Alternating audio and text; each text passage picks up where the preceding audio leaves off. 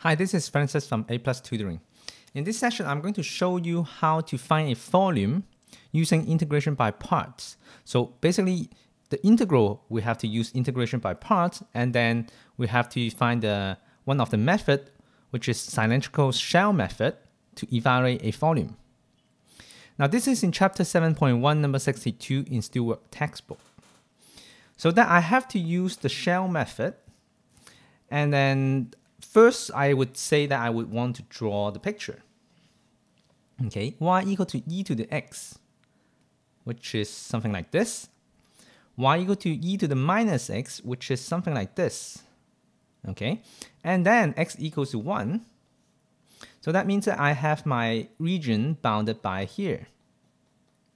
And then it's about the y-axis, so I'm turning it right here. Now, if you don't know how to draw this, how are you going to find the interval, the boundary, right? This is obviously from 0 to 1.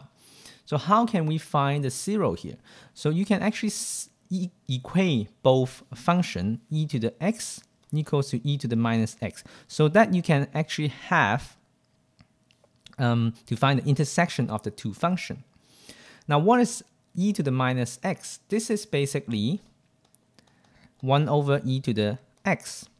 Now, if you multiply it onto the other side, you get e to the 2x equals to 1.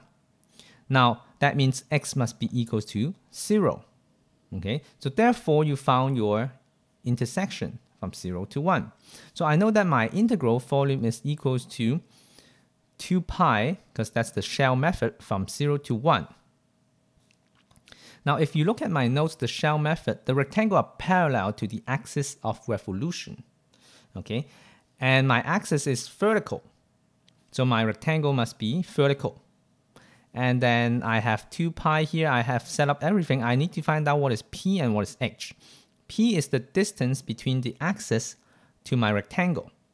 Okay, so, and I will have to subtract the axis of revolution, okay, using that x minus axis of revolution, which is 0 in this case. So I know that my P of x is equals to x minus 0. Okay, so that's just x. How about h?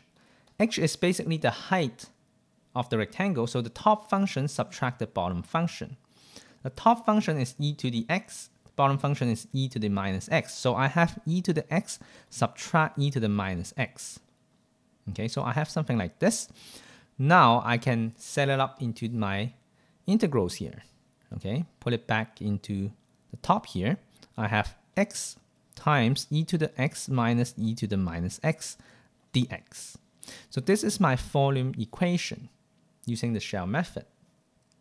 Now, I want to evaluate this integral.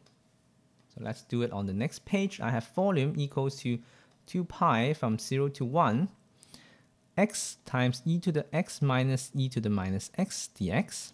So I want to multiply this out.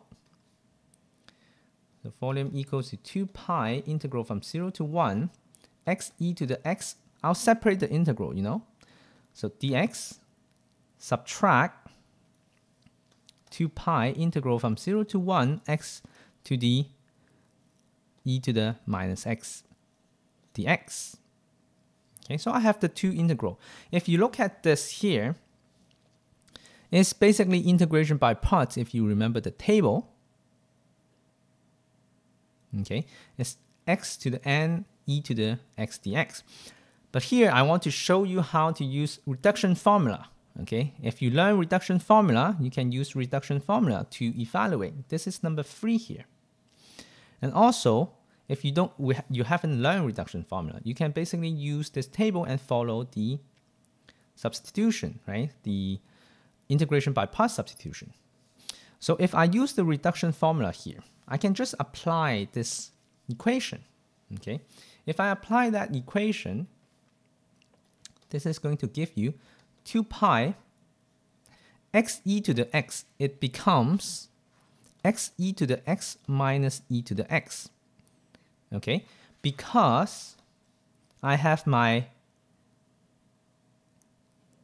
n here to be 1, a to be 1, so I have x e to the x subtract 1 integral of e to the x here, because x to the power of 0 is just 1. Okay, so you can do it step by step, plug in numbers on this formula, and you see that the integral is e to the x. The integral of e to the x is basically e to the x, so I have this part right here. This is my integral before, but then integral of e to the x is e to the x.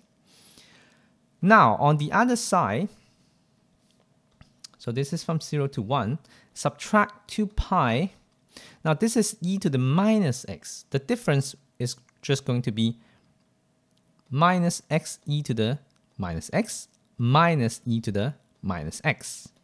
Again, you can use the same formula and plug in the numbers. Now that your exponent here, the coefficient here, is minus 1, so you have everything to be minus 1. Minus 1 here and minus 1 here.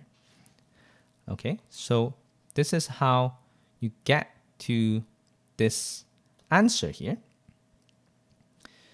Okay, so if I have something like this, how would I evaluate this integrals? I just need to plug in 1 and 0. Okay, and if you plug in 1 and 0, you figure out that this is going to be 4 pi over e. Okay, this is my volume here. Okay, just plug in 1 into the x, subtract, plug in x as a 0.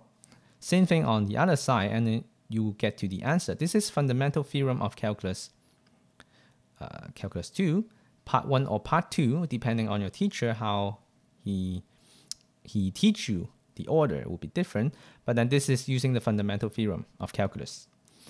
So for more information about volumes, integration by parts, or even fundamental theorem of calculus, please visit my website, goforA+.com.